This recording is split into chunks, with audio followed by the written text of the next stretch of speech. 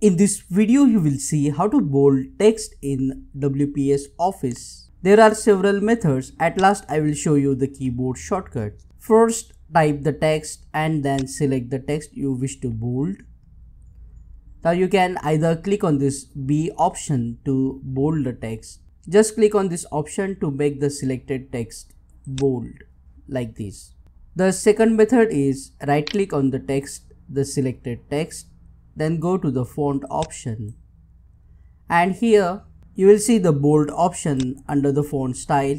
Just select the option and then click on OK. Now the keyboard shortcut.